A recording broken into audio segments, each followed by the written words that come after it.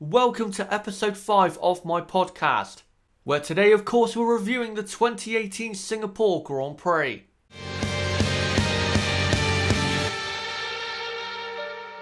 And welcome, guys, to the Singapore Grand Prix podcast with Nib, and we are going to review this, I'll be honest, quite boring Grand Prix, but we're going to review it anyway. Nib, what did you think first off before we go into the teams of the race? Yeah, it was absolutely horrific, this race. It was so boring. And if it went for Sergei Sirotkin, it would have been a snooze fest. Absolutely, but by Singapore standards, this probably was a classic, knowing just the way Singapore is. But we'll go on to the teams and first start off with Mercedes and Lewis Hamilton, really. What a weekend for Mercedes and Hamilton. I think from Hamilton's point of view, the pole lap he did quite possibly is his best that he's ever done. And in terms of his entire race weekend, I think it's the best weekend that he's done. Just the pace that he showed in a car that I don't think was the best. I still don't think it was the best car. I just think that Lewis was so quick this weekend and motivated to win the race and get on pole that, he did get on pole and win the race. Nib, what did you think of Mercedes and Hamilton's surprisingly dominant performance? Well, this weekend it was all down to how good Lewis Hamilton was, and he thoroughly deserved everything that he got this weekend. 25 points, the pole position, certainly the best pole position I've seen in many years, quite comfortably.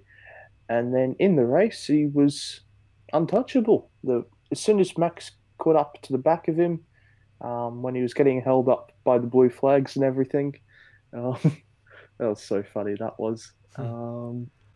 He was still able to pull away just like that. And next thing you knew, he still had a 4 to 5 second gap. So he had the race under control the whole time. And he was even complaining about his tyres being a bit cold because of the lack of wear on them. So a perfect weekend for Lewis Hamilton, that's for sure. Now, Mercedes were good, but Valtteri Bottas, I've seen some people saying that Bottas was actually quite poor. I think Bottas had an underrated weekend. You have to remember, again, the Mercedes car is not the most comfortable to drive at this track. It really is not. And to beat Kimi Raikkonen and Daniel Ricciardo, two drivers that have better records at this track than Bottas does, I thought that was actually quite good despite Bottas struggling with his tyres. Nib, do you agree, or do you think Bottas could have done a lot better, say in qualifying or the race? Well, in the second half of the race, he definitely could have done a bit better because he couldn't get close enough to Nico Hulkenberg to trigger the blue flag, which was quite funny. But yeah, he had a good qualifying performance. I don't think we would have expected anything more of him. Most people would have said he's probably going to be P6 behind Ricciardo and Raikkonen. So yeah, it was. Now looking back at it, it was a good qualifying performance by Valtteri Bottas. Next up is Ferrari, who again, I have to say, with both driver and team when it comes to strategy and mistakes, they bottled the weekend again. I have to say it. Vettel in qualifying made two mistakes at the Anderson Bridge locking up. That did cost him lap time for sure.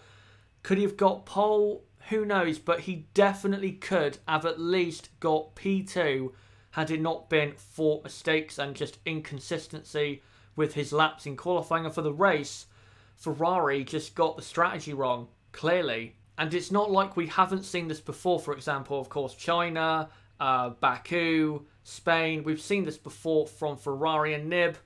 Surely now, Ferrari and Vettel have quite a slim chance of the championship because they made even more mistakes. Yeah, well, after the summer break, I predicted that Ferrari and Vettel would win both titles, but now I've got to change that, and I firmly believe that Lewis Hamilton will win the 2018 drivers' title now. He's just too far behind with too little races left. They have to win every single race, and I don't really see Hamilton not winning a race. He's in a really good patch of form at the moment. But yeah, as you've mentioned, Ferrari bottled The strategy again, they bottled qualifying. They definitely bottled qualifying. That's something that they haven't got enough criticism for. Vettel making mistakes in Q3, which he usually does not do. So who knows? Vettel's definitely not at the top of his form at the moment, and Hamilton is, and there's no way that you can beat Lewis Hamilton when he's at the top of his game, which he is at the moment. But with Ferrari and their strategy in the race, they've made that same mistake a few times this season, especially Bahrain. I remember they went on the soft tyre and everyone went on the medium tyre, and because of a great drive by Sebastian Vettel at the time, they they won the race because of his great drive, not because of the correct strategy. And for Kimi Raikkonen, well, there's no real point discussing him because he was nowhere this weekend and there was nothing he did that is really worth talking about. He just did not have the pace. So let's move on to Red Bull, who I thought, coming into the weekend, I did not think they would be as fast as they would, especially with Max Verstappen. I thought the best they could get in the race was third, and Max ended up getting second, and deservedly, the Red Bull was very quick, but without reliability issues for Max Verstappen, it could have been maybe not a better position, winning the race, but he definitely could have been closer in qualifying and maybe closer in the race without those issues. Nib, what do you think about not only Verstappen's race, but also Daniel Ricciardo, who from Q3 onwards just did not have the pace of his teammate? Yeah, a very disappointing weekend for Daniel Ricciardo. This is usually a track where he's absolutely flying at, but that was not the case this weekend. A very poor qualifying. I don't know whether or not he had the same issues as Verstappen, but I don't know what was wrong with him this weekend. And then during the race, you can't overtake when you're trying to overtake a top team, so there was no chance, even though he was about 3 seconds a lap quicker than Bottas towards the end and Raikkonen. There was no way he was ever getting past them. And yeah, a brilliant weekend for Max Verstappen. Didn't really put a foot wrong all race weekend, and he thoroughly deserved his P2 with a great overcut on Sebastian Vettel. And that is one thing that I have noticed is more and more we're starting to see the overcut become a bit more popular and a bit better than the undercut even. Drivers staying out on their older tyres are able to push a bit harder on them, and those who have had to pit have to look after their tyres at the start of the stint, otherwise they blister like they did with Kimi Raikkonen's in Monza. Obviously there was no blistering at Singapore, but they can still get a lot of wear. But yeah, Max, brilliant and probably the best he could have done this weekend. Right, now let's go on to the midfield teams. First, starting off with McLaren, who had a very good race with Fernando Alonso scoring points in P7 and Van Dorn not being too far off in P12. So good there from McLaren. I thought after their qualifying with Alonso, they did have a chance, of points, but I didn't see P7 coming out from Fernando Alonso. I just did not see that. I thought maybe at best he could get a P9, but 7th, a very good result. And Van Dorn, of course, as I just said, doing well as well. Nib, McLaren, do you think they were surprisingly good, or did you see this coming? Yeah, a surprisingly good weekend for McLaren. I didn't expect them to be that far in the points, but obviously with Mr. Sorokin, the whole midfield got stuck behind him, and it gave Alonso a very comfortable P7.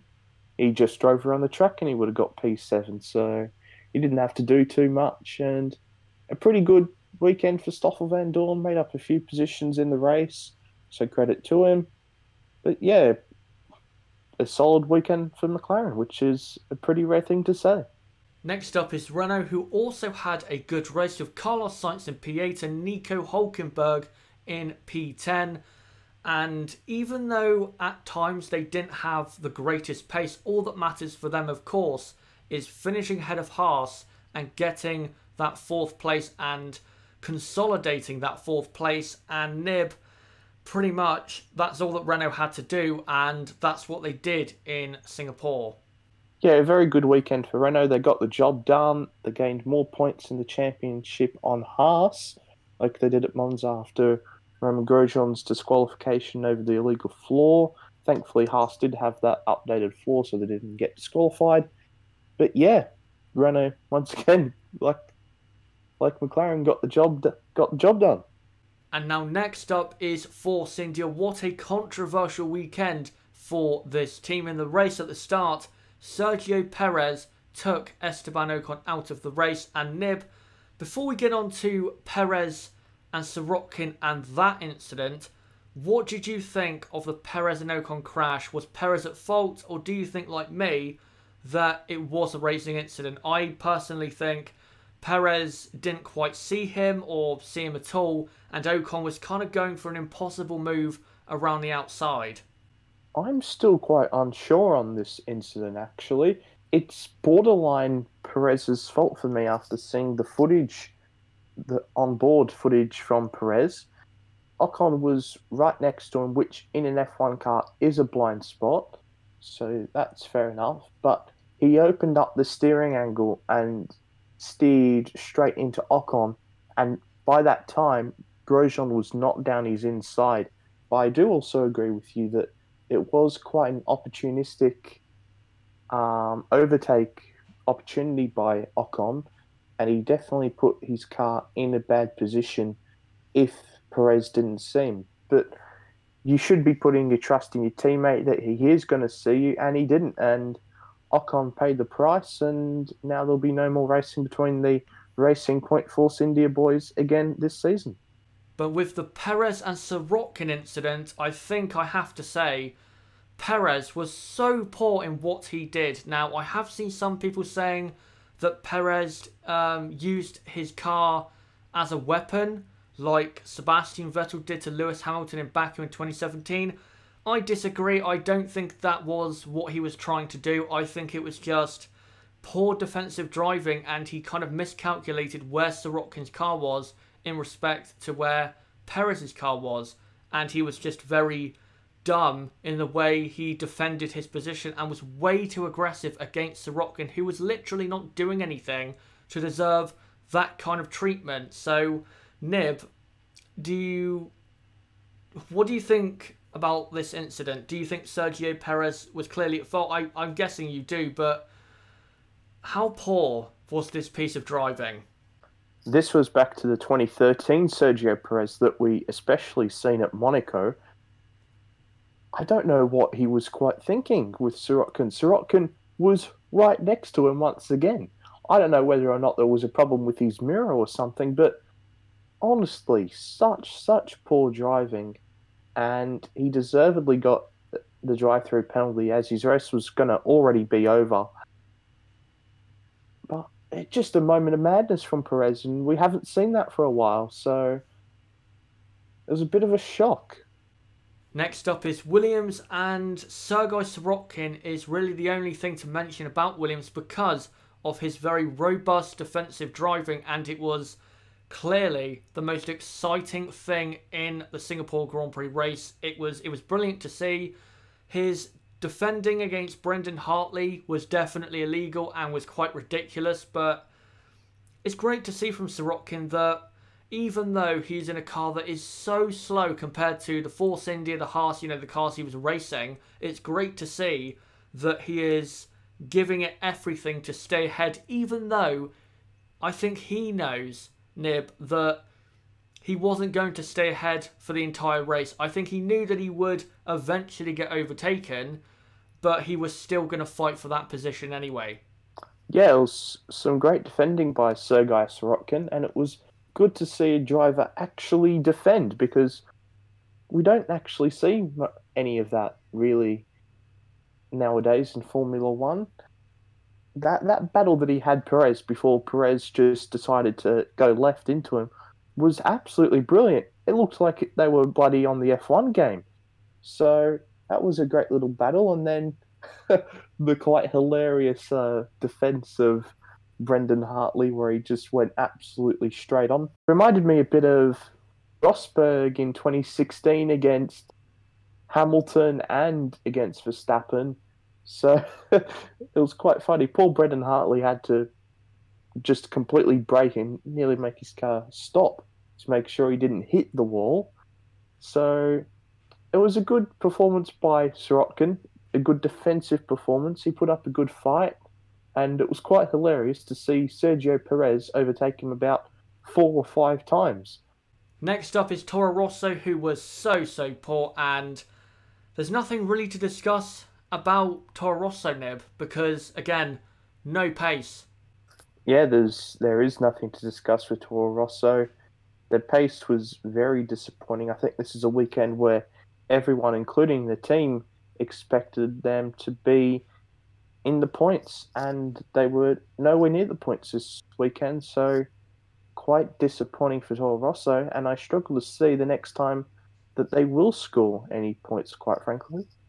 Now we go on to Haas, whose pace during the weekend, I would say up to, the race. Qualifying was good from Romain Grosjean, Kevin Magnussen not so good, but in the race, especially in the first stint with Romain Grosjean on the Hypersoft tyre, the pace was nowhere. They were struggling with tyres that forced him to pit earlier, thus meaning he was now stuck behind Sergio Sirotkin, and then we have all of that controversy where Grosjean went off the track to pass Sirotkin. He absolutely did. I don't care what anyone says, it's clear to see that, and got a penalty for ignoring blue flags. Now, with blue flags, if I was in charge of F1, I would not, or the FIA, I would not have blue flags in F1, but those are the rules and you have to abide by them, and he clearly did not. So, Romain Grosjean, Nib, wow, very, very messy race. Yeah, it was a quite an interesting race. Mainly, thank you, Sergei Sirotkin, once again. But very poor race by Haas. They were absolutely nowhere in the race, no pace whatsoever. In qualifying, it looked promising with Grosjean, especially in Q1. They were looking very good, but then it just all fell apart as the race weekend progressed, and deserved penalty behind the blue flags by holding up Vettel and Hamilton and Verstappen by about 5 seconds that lap. Or not Vettel, but Verstappen and Hamilton. 5 seconds that lap, which was quite ridiculous. Hamilton was just looked like he was on the cool-down lap behind them, trying to make sure that he didn't crash into them. So that was quite hilarious. That was certainly the most funny part of the race. But a very disappointing race weekend for Haas. There's really not too much to say about it. They've lost more points to Renault in the championship, and now it's almost looking like it'll be an uphill battle to beat Renault in the Constructors. And finally is Sauber, and it was surprisingly a good race. Charles Leclerc finishing in P9 and Marcus Ericsson in P11. Leclerc, very, very good to get 9th place. Great overtake on Pierre Gasly to get past him, despite Gasly, of course, making a mistake. But Leclerc had very good pace in the race, which I did not see coming because he wasn't really that quick during the weekend. And, of course, made a mistake in practice one, which was not too great to start off the weekend. But, yeah, I didn't see this pace, not just from Leclerc, but from Ericsson. I didn't see this pace coming from Sauber. And Nib, for Sauber, I think this has to be one of their best race performances, considering Singapore really should not suit their car. Yeah, surprisingly good race weekend by Sauber. I think most of us expected them to be comfortably outside the points this weekend, but Charles Leclerc got 2 points, and Marcus Ericsson quite unlucky not to get a point, as he discussed after the race. I'm not sure if he's seen that. He said that when they pitted for the Hypersoft, they got caught up in the blue flags with Ricciardo and Raikkonen, and that just stopped his chances of getting P10. So a very good weekend for Sauber, and not a bad race weekend for Charles Leclerc's first race weekend around Singapore. Right, so guys, now we are going to go into the podcast questions, and the first one is from JB, and he asks, what has been your favourite F1 race that you have seen? Nib, take it away. I'm pretty sure you're going to go for a race where an Australian driver has won. Oh, I most certainly am, and that is going to be the 2009 German Grand Prix, just purely because that was the first time that I've seen an Australian win, take pole, get a drive-through penalty, and still catch Barrichello in the first stint. It was absolutely the best drive that Mark Webber had ever done in his career, and he ended up winning the race by a long margin over Sebastian Vettel. So that has to be my favourite race. Probably not the best, but certainly my favourite, because after the race with Webber's radio, oh, that got me very emotional at the time. Now, my favourite race, after considering a lot of races, has to be Suzuka 2005. I'm sure I've said this before. The reason is because that race had so much action, so many overtakes. I could watch that race over and over again and never get bored. And whenever I watch that move that Fernando Alonso did on Michael Schumacher at 130R, and especially that overtake from Kimi Raikkonen on Fisichella on the last lap, I still get goosebumps. Anytime I watch that clip, I get goosebumps, and I wasn't even watching the race live at the time. I didn't see the race probably until 2014 or 2015, but it still gives me goosebumps because that moment was, I think, has to be maybe one of the most underrated great moments in F1 history, because maybe it didn't have a championship resting on it, but what a moment. It will go down as one of the best for me in F1 history. Now, the next question is from Tibor, who asks, will Sebastian Vettel retire if he does not win the 2019 World Championship? I don't think he will retire. I think he'll continue racing until at least, 2023, 2024. Nib, I'm sure you think that he'll continue for a lot longer yet. Yeah, Vettel simply loves racing too much, and racing is his life, so I don't see him retiring anytime soon. And he also asks, is there any possible chance for Vettel to win the 2018 World Championship? In my race review yesterday, I said that Vettel has at least a 25% chance, and I'm going to stick to that.